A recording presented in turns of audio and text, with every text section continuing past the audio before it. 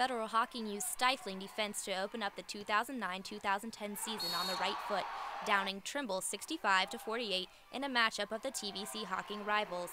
Tyler Thompson scored 30 points for the Lancers, who held Trimble to 6 points in the first quarter.